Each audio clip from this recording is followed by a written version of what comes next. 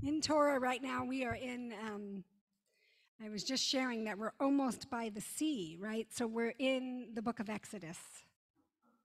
And last time we were together for a Nefesh Shabbat, well, a Nefesh Friday night. There was a Nefesh last Shabbat morning.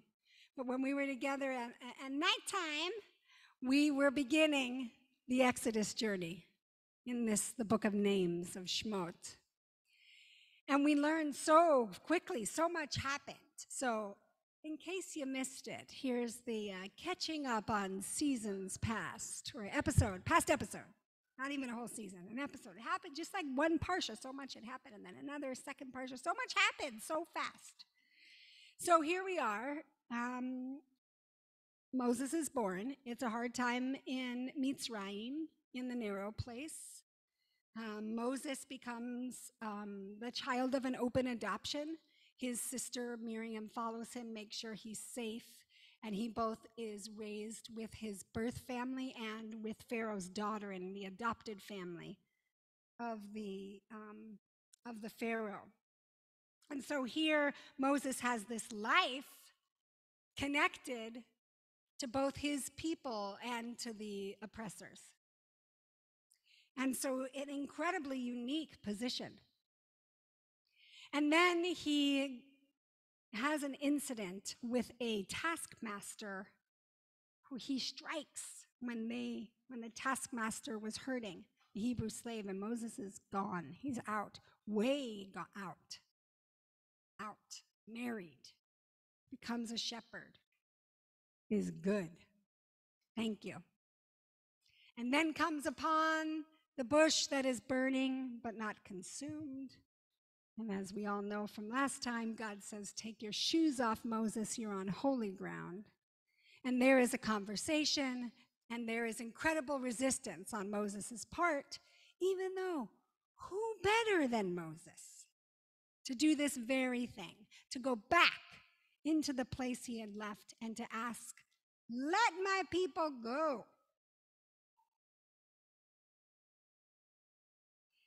Moses doesn't want to do it. Pharaoh doesn't want to listen. And there's a lot of going back of saying something and no one listening. And in the initial interaction, Moses is also worried, not just that Pharaoh's not going to listen to him, but that his own people are not going to listen to him. And turns out he was right. I mean, he wasn't making it up. They were like, why are you doing this? Please stop. You're making it harder on us, right? Because once he does go to Pharaoh and say, Shalach et ami, otherwise known as let my people go, Pharaoh says, oh, actually, you know what? Let's go ahead and say that all the bricks you had to make before we gave you the straw, now you have to collect the straw, make as many bricks and work twice as hard. And they were like, you know what? You could take your like helping us out thing, Moses, and go away. And you can imagine at that moment, he was already like, I said that I wasn't the right person. I said this was going to happen. And in fact, he comes back to how he communicates and says, I told you I have this speech impediment. It's not me. I'm not the right one. And God has to double down again and says, yes, it is. It is definitely you. It is definitely this time. And then back to Pharaoh. And there are plagues. And there's a moment of listening, of hearing, and then a hardening of Pharaoh's heart. Every time it seems like, oh, wait, we're going to have a moment actually where we're going to be heard. Moses talking to the people, nope, not hearing that. Moses talking to Pharaoh, yeah, maybe I will let your people go. Nope, not going to do that. Frustrated communication everywhere you turn. And so there was a beautiful teaching by the Sfat Emet, the Sfas Emes, who taught on this that we usually think that it's a talker who makes a listener. But it turns out it's the listener who allows for there to be a talker. And certainly in prophecy, that is true. If you're a prophet and nobody's listening to you, it's the people willing to listen that make you a prophet. Hear my people, and I will speak. That's what we hear in the Psalms. Hear my people. First, hear my people, and I will speak. Not the other way around. So then the Sfat Emet continues and says, well, so then what do you need to be able to hear? And again, just to be clear, this is not auditory hearing. This is deep learning hearing, taking in. Sfat Emet says hearing requires being empty of everything. Hearing requires being empty of everything. And then goes on to say, this is the essence of exile for us, of galut now in our times. This time was different, but we can say now too. It's our inability to empty ourselves, our inability to empty, to take in the divine. He goes on to share there's so many trappings of vanity, so many distractions of vanity, so much in your feed all the time. It's ridiculous. Somebody was showing me like there's this constant Instagram feed that like unaffordable houses all over the world. Find a $29,000 cabin in Finland and a $59,000 house in Indiana. Not sure what that's giving us, other than just like, oh my God, it's ridiculous what we deal with here. Yes, there's that. But it's just everything all the time, right? Materialism, the shiny objects, the things that are supposed to be what we worship here in this culture. But they are distractions from emptying from everything. And then there is the overwhelming pain and tragedy. It also makes it hard to empty. Like Pharaoh, how are we not just walking around with hardened hearts? When Carl of blessed memory died here on the stairs, the police officer who came over said, oh yeah, this happens every day. That was the response. This happens every day. Yeah, this happens every day, but that is horrible. And when we get to a place where our hearts doesn't know the pain of it, then that's a place where we're not listening. We're not able to. Part of what we're emptying is the hardening. Part of what we're letting go is our hardening against the suffering of the world, which, friends, we have to stay open to.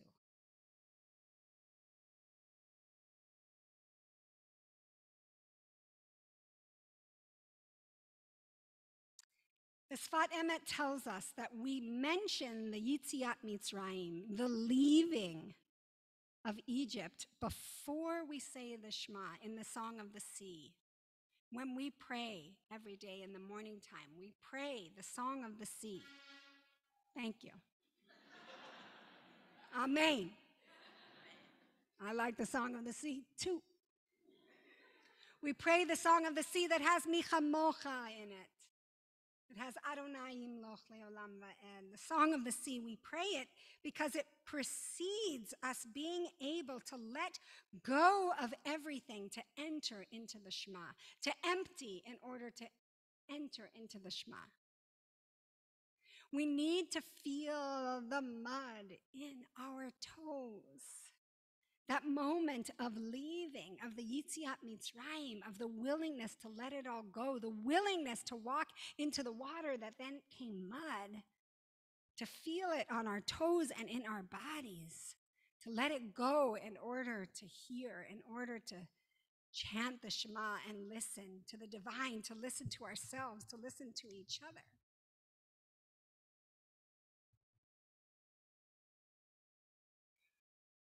I had some days this week where I was able to go, this past week, where I was able, not this past, whatever, the week before what just ended here. last week, I think that's called. You can imagine what it's like if I'm your mom. Where's that thing where you wash and the bath? Yeah. Um, so last week, I was able to go away and take some time to be quiet. Oof, amen, Selah, so good. And it creates so much possibility to be in a place of quiet, to be in a place of intentional emptying. It's what we get to do every week on Shabbat together, and partly why Sabbath is so important to us. And it's a midah, everyone, for our practice. Shtika, silence, is a midah, and we get to practice this. So it's so funny, right? I get to go away for a few days. I'm in this place. I'm coming back. I'm thinking about all of you. And I was like, yeah, and then I'll talk about silence. That does not feel right. So I am going to, in a moment, stop with the words, and we are going to enter into an experience together of silence and of emptying. One thing that's characteristic of our Jewish practice is that we don't entirely leave for years at a time, right? We don't have a monastic tradition. We do our spirituality here together. Each of us personally emptying inside of a collective empty. It's very powerful. But you do it, I do it, we're doing this together. And that as we do this, it uplifts how we can all open to each other. The ability to not say, I have to go by myself somewhere and find the perfect conditions to be just the right place to get to the empty. That'll never happen. So just as a reminder, we are never going for perfection. We're always going for growth. So in this, there's a way in which sitting next to the person who you know is trying, as we all are trying, gives us permission to try together. So let us take this moment to enter into a practice of emptying that is going to center on our breaths. I know usually I don't do this at this point, but lucky you, you're here tonight. Some of you are already like, this is not for me. So I'm going to give you an option if you're one of those people in a moment. So we're going to stick close to our breath because in the book of Breshit in Genesis, at the very, very beginning of Torah, we're told that God forms the human, the Adam, from the Adamah, from the earth. And then God breathes into the nostrils of this Adam, of this human, the breath of life through the nose. Nefesh chaya, the breath of life into the nose. And we're going to begin there so that we become a living being. Nefesh chaya, we are a living being. Nefesh. Collectively, we are nefesh living, and individually. So, we are going to try to make room for this breath now so that in our days, we notice maybe how we are hardening or distracting beyond the place where we can listen. So do what you need to do to get into a place that feels comfortable. And we're going to begin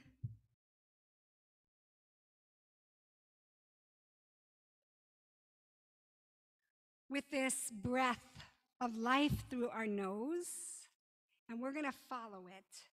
If this is your idea of hell, to be sitting quietly with a group of people, breathing, I see you. Here's what I'm going to invite as we follow the breath, that you just watch, angry, annoyed, when is this going to be over? And just pay attention to that. I welcome you to do that. Yes? And if you feel like it, you can also follow your breath, but you don't need to. So we're going to breathe in through the nose, breathing in the life, chaim.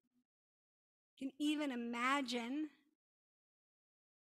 that you're breathing, the life, the breath is being breathed into your nose as you take an inhale. And it travels down your throat and all the way down into your belly. And at the end, there's a pause.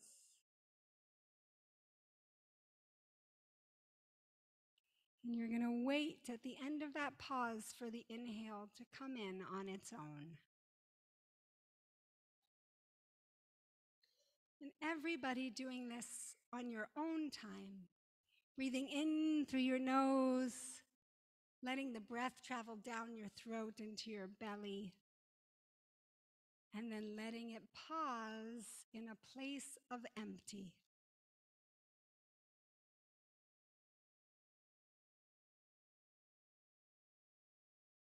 And then letting the breath come to you without trying. After the empty, the breath returns. And you can have the experience of being breathed. You do not have to will your breath. The breath returns on its own, always.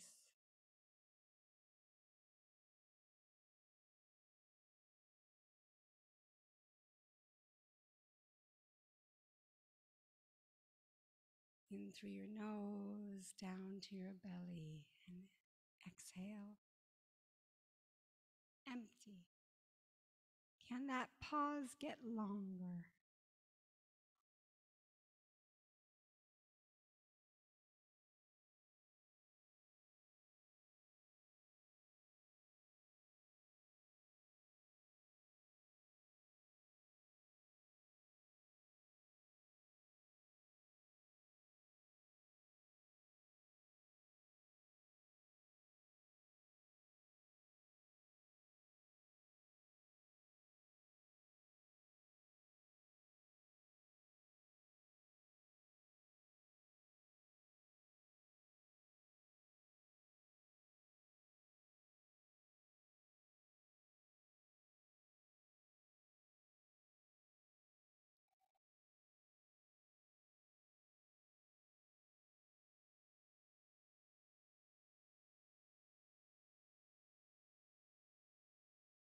May I be empty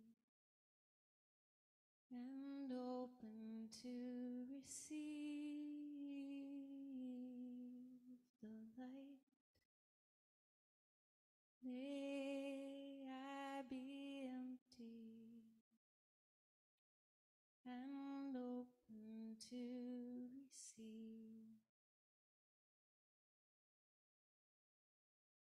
May I be full and open to receive the light. May I be full and open to receive. May I be empty and open to receive.